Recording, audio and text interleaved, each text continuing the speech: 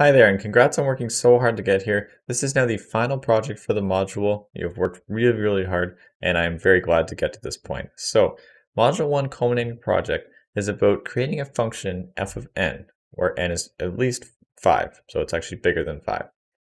F of n outputs one line at a time, each number between 1 and n inclusive. Within the line, it states whether that number is even or odd. So our example is f of 7, so note that this is valid input because we said n must be greater than 5. 7 is greater than 5. So what f of 7 is going to output is 1 in a line. 1 is odd, 2 is even, 3 is odd, 4 is even, 5 is odd, 6 is even, 7 is odd. So note that it says between 1 and n inclusive, so 1 is included, 7 is included, and we have whether they are even or odd. All right, so we know we actually have all the tools necessary to be able to complete this problem. So let's get started.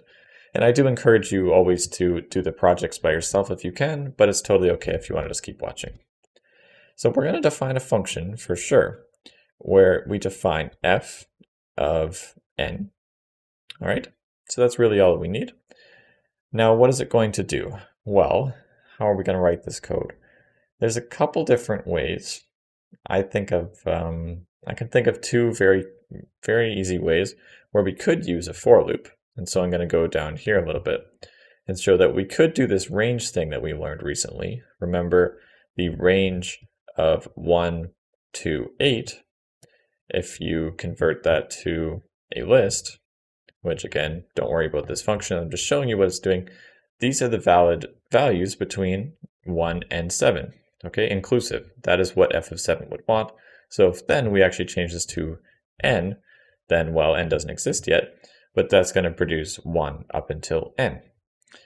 Okay, so that's a good way to do it. You could also do a while loop where we said maybe, okay, I is equal to 1, and then we said while I is, say, less than 8, and then we would actually increase I by 1 each time, and then do some code in here.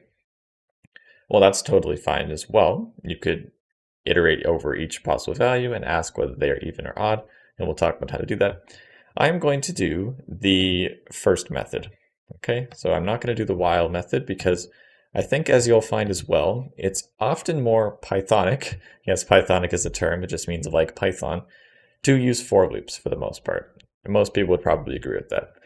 So if we get for val, let's just say val for value, in the range of 1 until n, so these are our values of interest, well, I want to first check if it's even or odd. So that's going to change the rest of our code here.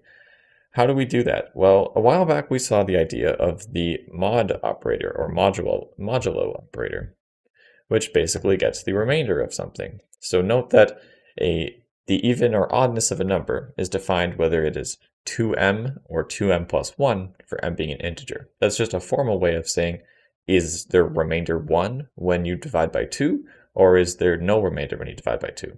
If there is no remainder, it is even. If there is a remainder 1, then it must be odd. So you can easily ask the question, 2, or let's say, just for an example, 3 mod 2. Okay, so that's equal to 1. Well, but 4 mod 2, that is equal to 0. So that's how we're going to use even or odd. So we'll ask the question, we'll say if val mod 2, we'll put this in brackets.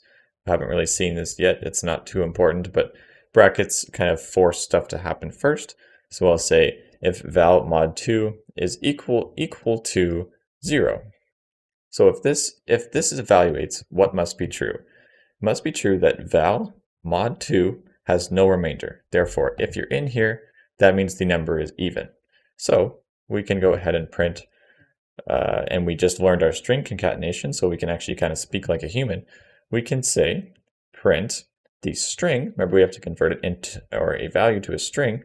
So convert this to a string is string of val. And then we want to add the string. We can just go ahead and put a space there, is, and then this is going to be even. All right.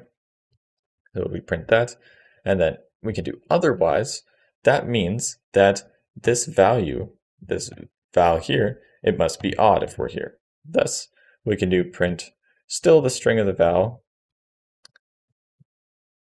plus is odd. And I'll put a period there, even though that's not what the function specified up there. It looks a little bit better. So we define f of n, and then we'll call it a couple times. So remember, n has to be greater than 5. So let's try f of 6 is 1 is odd, 2 is even, 3 is odd, 4 is even, 5 is odd. So actually we'll note that we're slightly wrong, and that's because we did not have the last included value. It wanted to include n as well. So to fix that, we can easily just do add 1 to here to go one more, call it again, and there we go. 1 is odd, 2 is even, 3 is odd, 4 is even, 5 is odd, 6 is even. That is our project, that is our function. It used for loops, we could have used while loops, and we used if statements, and we used string concatenation. It did pretty much everything that we did throughout the module. So I really look forward to seeing you in the next module, and keep working hard. You worked really hard up to this point. I will see you then.